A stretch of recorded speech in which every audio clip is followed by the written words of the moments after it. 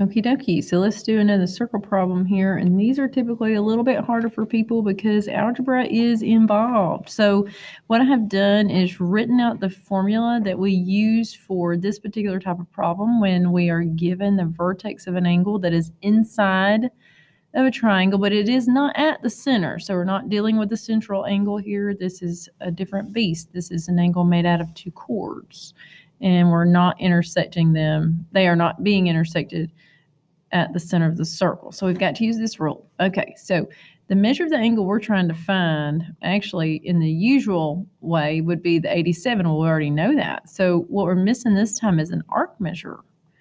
So instead of arc plus arc here, we're going to have x as one of those arcs. We're going to do a little bit of algebra. Normally when people see a number out in front of parentheses like this, they automatically want to distribute, and that's not bad, but I think it would save us a little bit of trouble if we went ahead and got rid of this fraction by multiplying it by the reciprocal, which is 2. So 2 times a 1/2 is actually 1. So that's gone. So 2 times 87, that's 174. Now that's just equal to x plus 70. Well, that really uncomplicated things, didn't it? Got rid of that fraction. Now we don't have to worry about it. So let's subtract that 70 and get 104 for x. So that's your answer there. Now, if you want to double check that, you could, because we're really good usually using the formula to get the angle, but maybe feel a little bit unsure about the other direction. So why don't we just try it and see if we get 87 for an answer when we plug our answer in.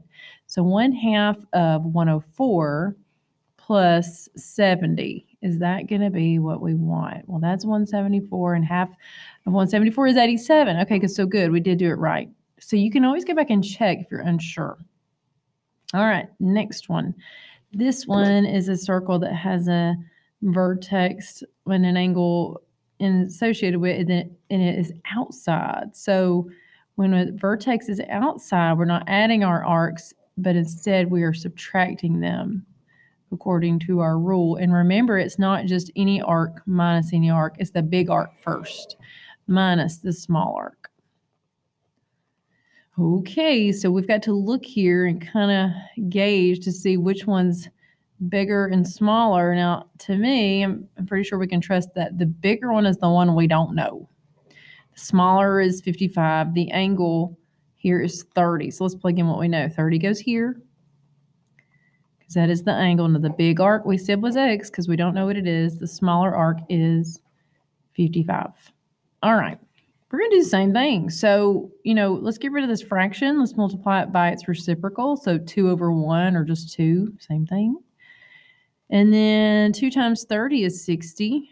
2 times 1/2 is just a 1, so that's really not anything to worry about anymore. Bring down your x minus 55. And then let's add 55 on both sides. So that's a 115. Now, I'm glad we got a number that's bigger than 55. Why? Well, it's supposed to be the bigger arc, right? So if we got a number that wasn't bigger than 55, something's probably wrong. So look at your answers when you are working through these and just double check and make sure they make sense, all right? We'll check this one as well. So usually we do 1/2 of the big arc, which is 115, we just found that, minus the smaller arc, which is 55. So let's just make sure that this is checking, okay? So 115 minus 55, what do you know? It is 60. And half of that is 30. So I'm feeling confident about this answer.